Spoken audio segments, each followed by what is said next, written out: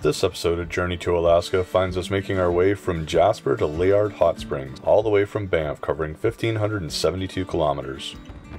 Shortly after departing Banff, we found this little guy on the side of the road, chomping away contentedly on dandelions. As we continued down the Icefields Parkway, we came across some herds of bighorn sheep walking along the side of the road. Then we passed Bridal Falls before stopping for lunch. Is this a good spot for lunch?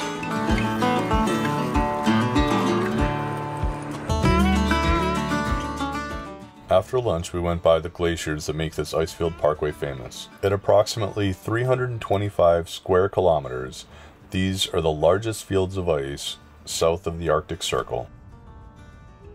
About another hour down the road, and we arrived at Jasper and headed to our camp spot at Whistler's Campground. I'm gonna do a little site adjustment. You've got a neighbor. Who's got a neighbor? Hey neighbor. You just don't mind people, do you?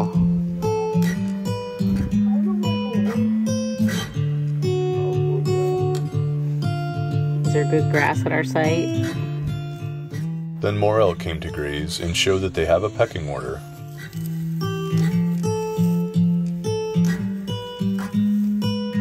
Sure doesn't look 9 o'clock. The next morning, we headed out for a hike. And this is 5th Bridge. So it feels like the majority of this elevation is right in the beginning. Try to catch your breath. This morning we are out early doing the 6th bridge via the Maligne Canyon, I think is how you pronounce it. So there's actually 5 bridges around Maligne Canyon. So we'll do those 5 and then we're gonna add on the 6th. We entered the trail at the 5th bridge parking lot. Doing that, you have like 230 feet of elevation gain in the first 3/10 of a mile. It's just a steep slog up the hill. Which is, we finally found mosquitoes. Yeah, just had to put on bug spray. First time in a long time. First time since we left, pretty much. Yeah.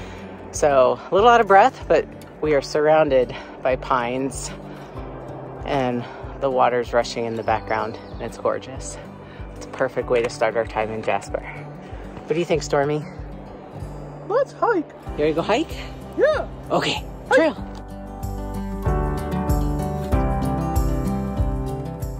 We made our way to the Maligne River where it enters the Maligne Canyon.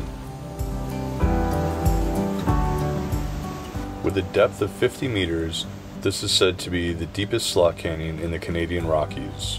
The bridges and boardwalks afford you incredible views of the waterfalls flowing beneath you. Even though it was the end of May, there was still ice within the canyon. Stormy stopped for a water break. Then we watched ravens being fed for their lunch break.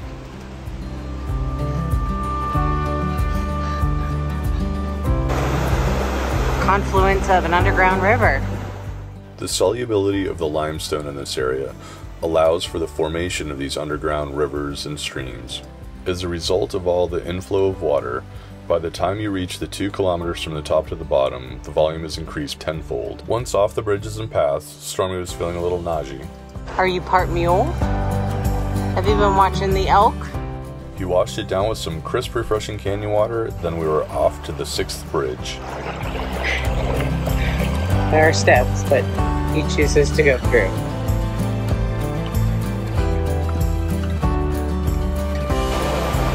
6th and final bridge.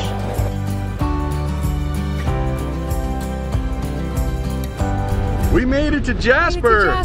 Woo! Post-hike, we stopped by Jasper Brewing Company for some delicious beverages and food. When in Canada, poutine, falafel wrap, and Korean chicken. Before leaving Jasper, it was time to add a sticker to our map. Here we go. Alberta. After 2 short days, we were back on the road in not so great driving conditions.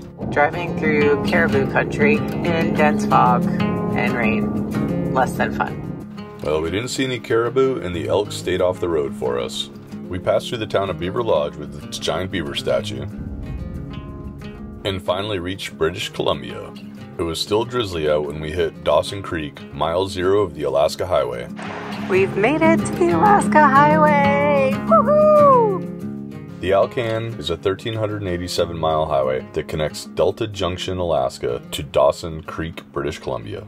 It's only fitting that a flat Stormy goes next to the LL Bean sticker. Oh no, it's raining. We stopped for a rainy night at Charlie Lake Provincial Park.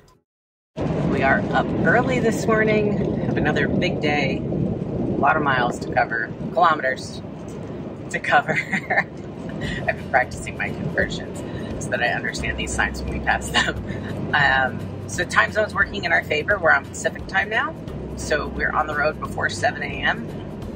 I'm gonna try to push up to Muncho Lake, take a look at that, but our ultimate destination for today is Laird River Hot Springs, which I think is about 750 kilometers. Is that? It's a long day. Another it's like long day. A 9-hour drive. Yep, but We have to soak in hot springs when we get there, though. if we can find a spot, hopefully they have a spot available for us. And then we'll hunker down for a few days while I work. So. And I'll try to get the video finally. Yes. Yeah. We drove through parts of BC that had just had wildfires come through, and some parts that were still smoldering. We drove along without a curve for something like 13 miles. Then we came to sections that were steep and windy, with mist rising off the water below. Going downhill. Slowly. Very slowly. Doing the speed limit. It's 9% grade. And turns. Fun.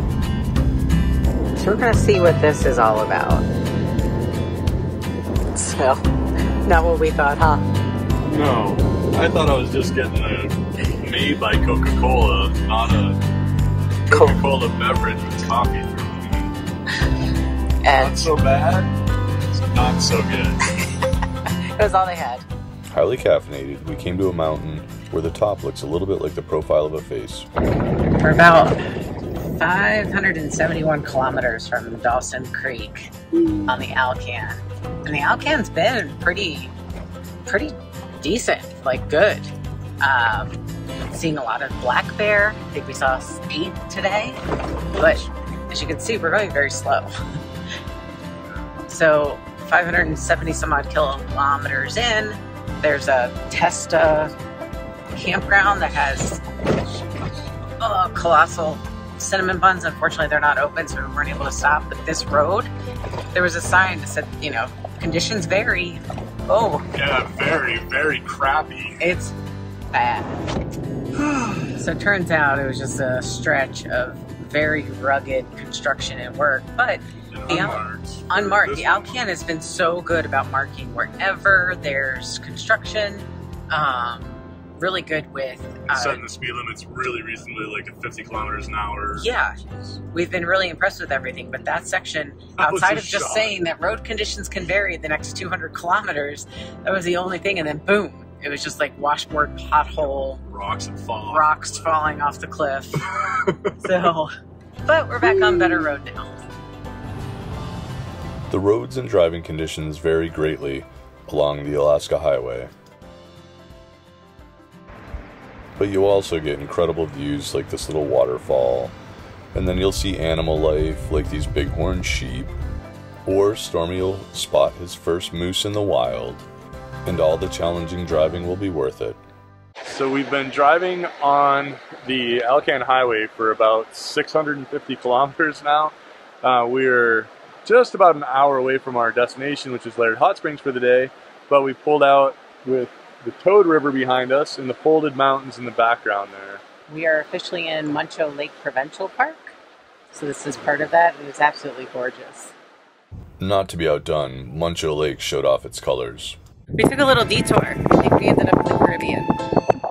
Look at this water! And finally, it was over a river and through some woods to Laird River Hot Springs Provincial Park Campground. So we're in line at Laird Hot Springs campsite. Provincial Park, yeah. Just all of a sudden not having a warm fuzzy. There's like 2 rigs in front of us. There's kids and people running all around. We don't have a reservation. They have 53 sites and a good portion of them are first come, first serve. So Yeah. we figured we would try. And it's really early in the season, so we were hoping that we could squeak in, but Fingers crossed. We were happily surprised when we went to check in and they had 2 spots left. Going for a walk back to the hot springs area. Jason got to go last night for a bit. I'm gonna go check it out this morning. So unlike the other hot springs that we've been to, this one's definitely a more natural hot springs. So it's a good trek back on this little boardwalk through this marshy area. Jason saw a moose back here last night. Same one that went running behind our camper. So it's a little bit more of a trek. The boardwalk leads to the hot pools, a changing area, and a patio. The heated waters bubble up from the far side of the pool, and cooler water trickles in along the edges, keeping it between 107 and 125 degrees Fahrenheit. A short set of stairs leads past the pool and up to the hanging garden where hot water exudes from the rocks and nourishes a drapery of ferns and wildflowers. Along the boardwalk you may meet some of the locals. Moose, that is. They graze freely and there's no barrier between you and them, so it's recommended to maintain at least 25 yards of distance. In preparation of our day's drive to the Signpost Forest... What is that you're making, Kelly? Our sign for the Signpost Forest. Because our other plan didn't work out, so we're improvising. Adapt, improvise, overcome. What is that you're making it on? It's my quilting cutting mat for fabric.